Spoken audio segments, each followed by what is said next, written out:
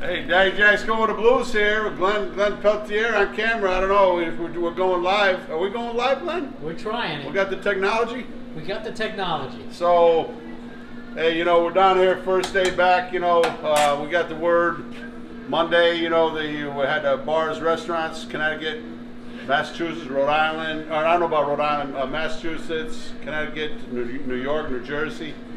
And, you know, it hit us like a ton of bricks. Everybody across the United States, you know, trying to make the best out of it. And so we decided we're going to open takeout, curb service.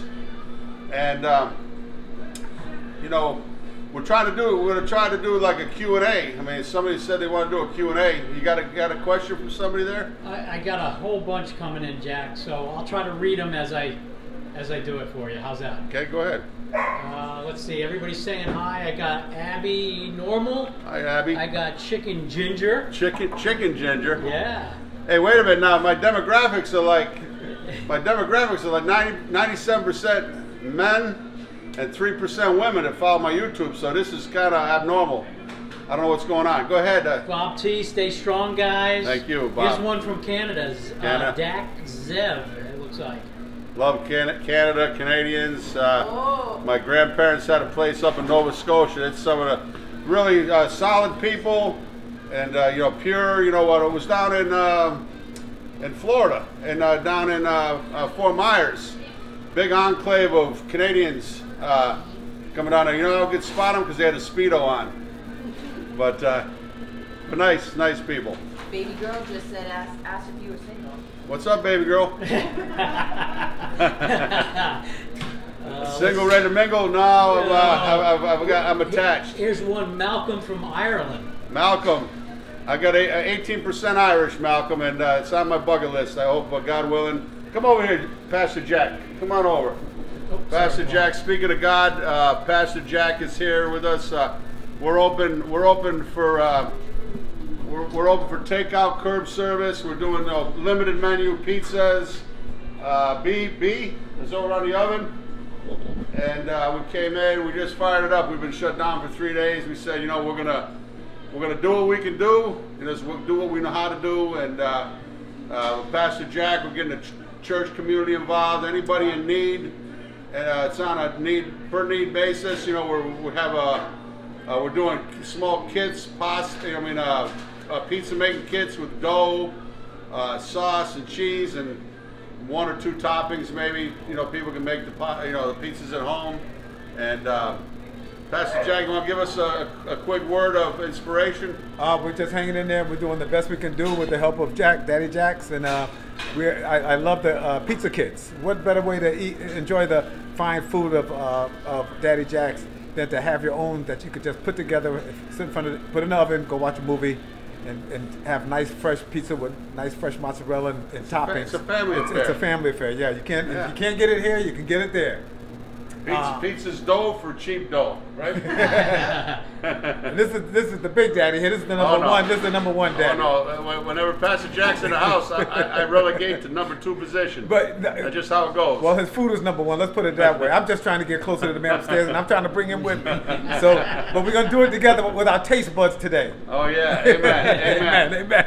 So, any more questions before we get? I'm doing a quickie. It's kind of a chicken Alfredo sauce, okay? Just for at home, you know, it didn't take you a whole long time to make it. I've got onions, some red onions, white onions, and I'm gonna, of course, put some garlic into it. I put some fresh garlic, okay? So we've got that going on in there, and then I've got just a whitewash, they call this. Just to put a little white wine and flour and water, just as a thickener. So, you know, crank our fire up a little bit. So we're just going to thicken that up a little bit.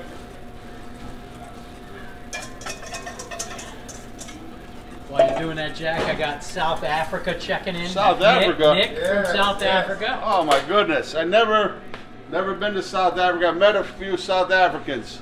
Again, all great people. You know, great what a great country. I hope you're all trying to stay safe down there. I don't know if it's hit you down there or not. You know, we're kind of getting just some of the local news. It's so vast and what's going on, but you know what? We're gonna all come through this. Indiana, Poland, Ontario. Oh my goodness. Dallas, your hometown. Dallas, Texas. There. What's your address? What's your address in Dallas?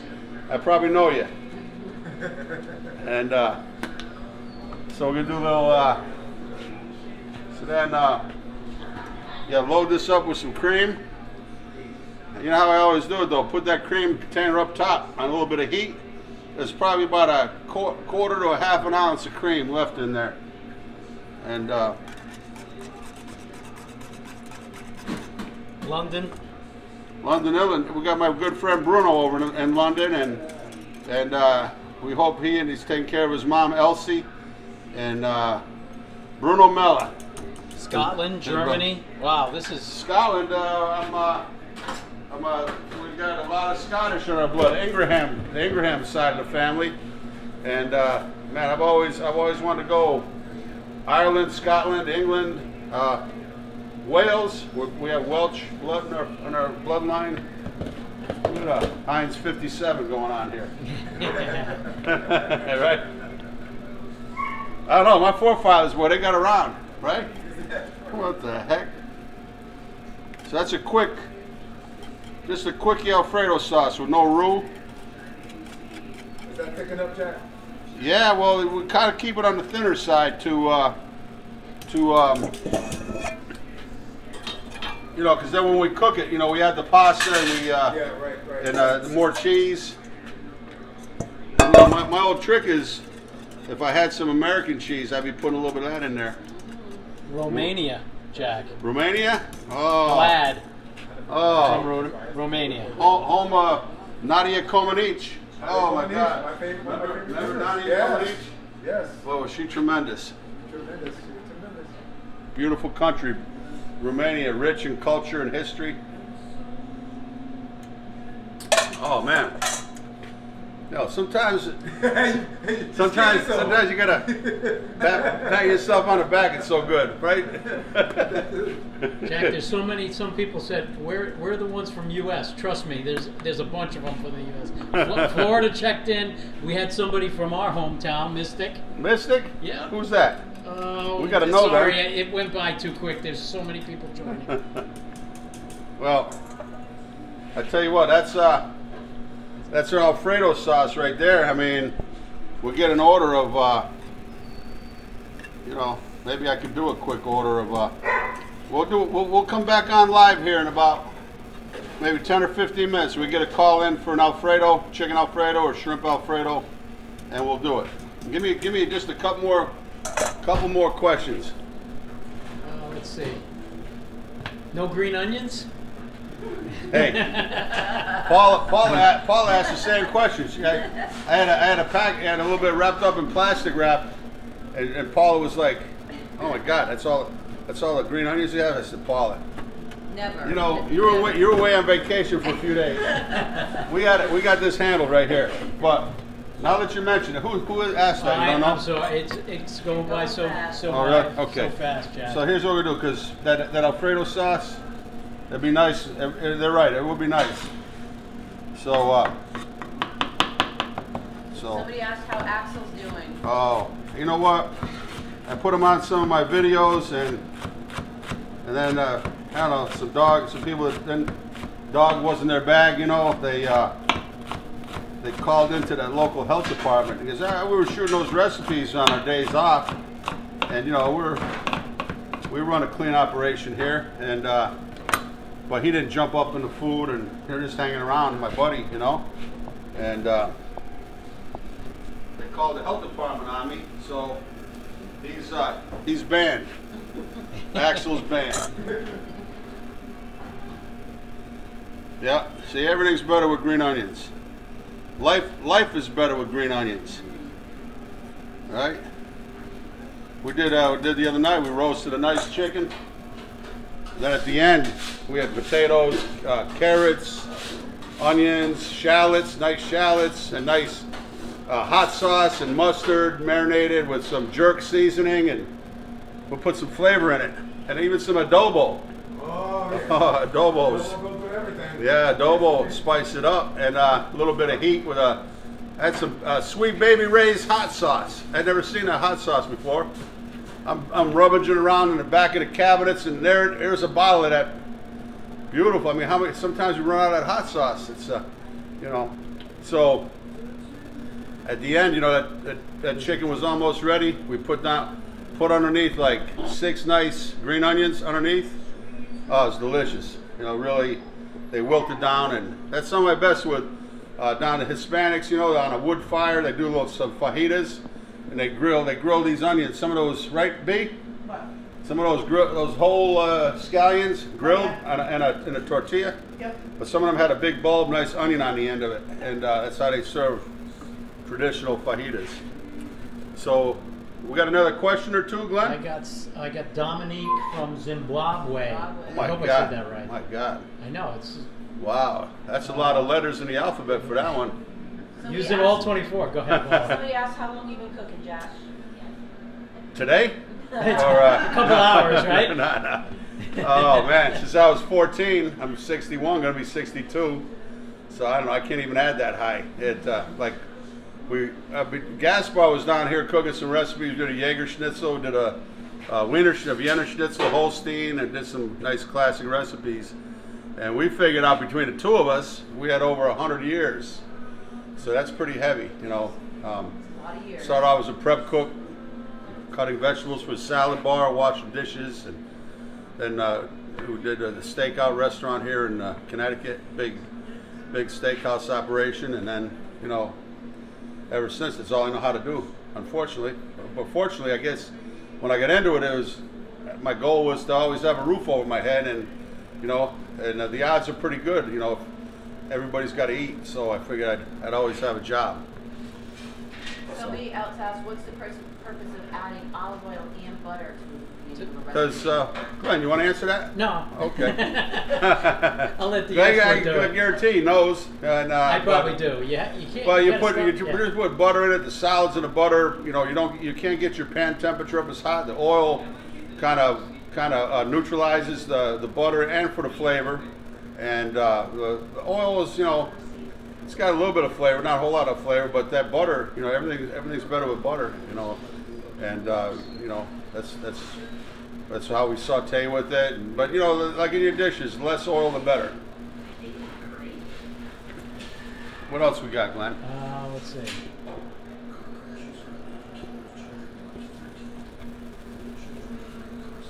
What's the best tips for a slow cooked pork shoulder? Slow cooked. Actually, Yeah. did we do that? We did that recipe, right?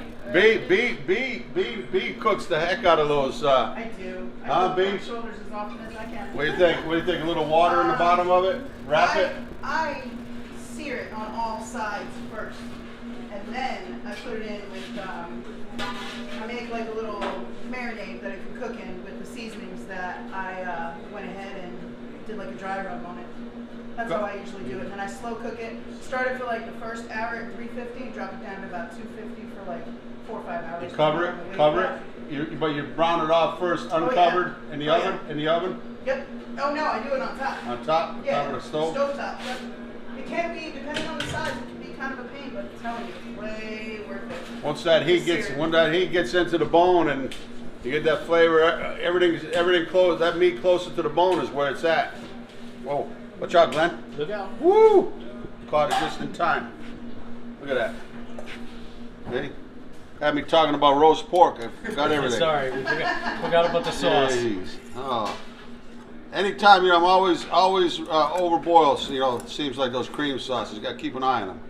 Because once they come up to temperature, and it's slow, bring it up slow because you don't want to. Look at that. I don't even mind that right there. See? I didn't even cut that all the way through. Still nothing wrong with that. You eat that on a plate, it's still good. Might not look as pretty as the fine diced. But yeah, I love roast pork. You know, with some nice roast potatoes in the pan, you can't beat it. Anything else, Glenn? Let's see. That last one? What? Go ahead, Paul. I don't like that one. Uh-oh.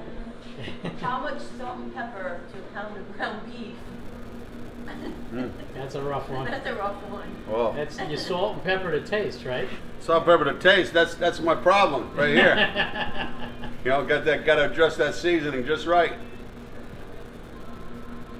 Preferred taste, you know, black pepper, you know, all the pepper. Black pepper is less spicy than white pepper. White pepper is less spicy than cayenne pepper, and then all the different spices heat. You know, everybody's got different heat. All right, so this one keeps coming up. What would your last meal be? Not that we want to have a last meal right now or the last supper. Last meal. Well, let's. How about no, I got it. You got it. I got okay. it. Was you know Mark Greenfield? Mark Greenfield. He was my first customer next door. Greenfield family's been big in this whole area. He pulled up the first day on a motorcycle jacket, and he says, so you know he'd been a good friend, you know, a real loyal customer and friend, and he came in here. We did a lobster Newburg, normally I did a lobster Newburg with like a lobster bisque sauce, and but he did it a classic way, and he does it for his family every New Year's Eve or Christmas Eve, and you know, he laid it out on. Were you here, beef, for that? What? The lobster Newburg.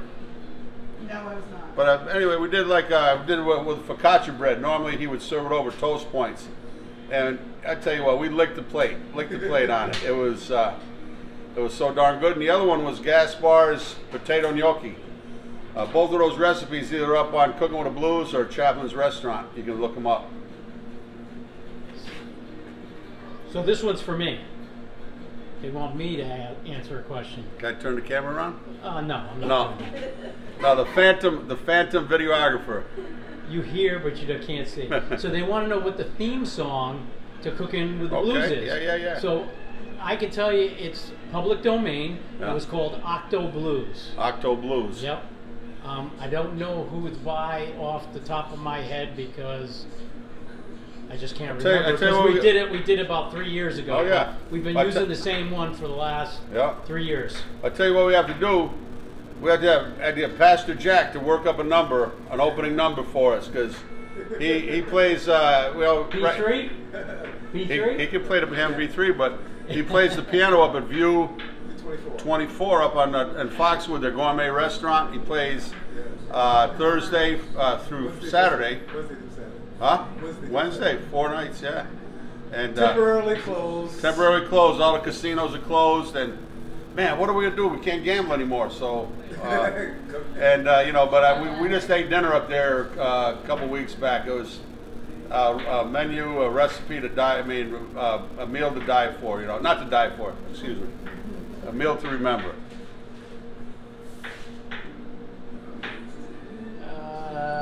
How about desserts, Jack? Do you make desserts? We've done a couple. Yeah, one of my best was the chocolate bread pudding. Yep. I did a key lime white chocolate bread pudding. I did cheesecake, a ricotta cheesecake, easy ricotta cheesecake. I did a pecan chocolate bourbon pecan pie. It was one of my signature deals. Denise Joyner gave me that recipe. You know the Joyners, Gary Joyner? They moved on to Florida, and but Denise was, you know, so kind to give me that recipe. Oh, it's delicious, easy recipe. You want to do one more? One more. What's the what was that, Paul? I'm sorry. Hang on a minute. Sorry, Jack. They're going so quick. That's all right. Do you ever use charcoal grill or smoke anything? Oh yeah. That's a good one. That's kind of a personal question, but no.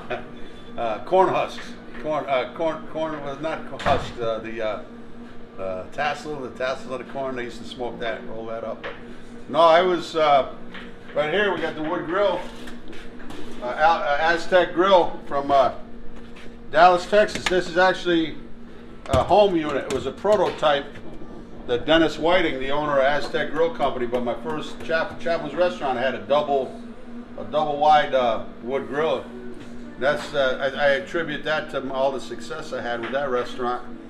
And I love cooking over wood. Charcoal's, you know, as long as you burn down the petroleum, you know, charcoal's got some petroleum product in it. You know, cook that down and wipe your grates down. But yeah, I mean, I don't know. I don't like to smoke with a gas grill. They cover it up, and I don't know. I just I don't believe that's good. And you know, we cook with a wood oven over here. You know, we haven't really done a whole lot of cooking, roasting in that wood oven, but I guarantee if you get that fire going, B, what do you think? You shut it down, Oh, yeah. close the door, and slow roast it. You get some just like smoking. You know, you can't beat the taste of even a chicken breast. I used to say used to put chicken breast, salt and pepper on a chicken breast and cook it on a wood fire with the skin on. And people ask me the recipe. I said, you can't duplicate nature's flavor. You can't. There's nothing in a bottle or a jar that can duplicate that.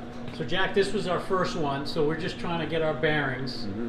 So maybe we should do this again sometime. What do You you bet. think? You bet. All right. You bet. I love hearing the questions and comments. Most of the comments, right, Glenn? Because we always get a couple. There's always a couple. Get a couple. But most of the people are pretty positive, and a lot of people checking in from around the world, so to speak. So that's awesome. Well, God bless everybody across the world. Pastor Jack, you want to come in and just give a closing statement? Yes. God bless America. God bless us here. We're going to make it through this coronavirus situation. We're going to be moving in the right direction, and we're going to be doing the very best we can to help community and public while we pray Godspeed over this whole situation, over the whole entire world. God bless this man, Daddy Jack, for his great work that he's doing in this community. God bless. Pastor Jack, because we all depend on you. Stay healthy. Stay healthy across the world, and this is a wonderful platform. YouTube, thank you to YouTube for giving us the freedom to say it how we like, and not to edit what our thoughts and what we want to put down on video. God bless. God bless.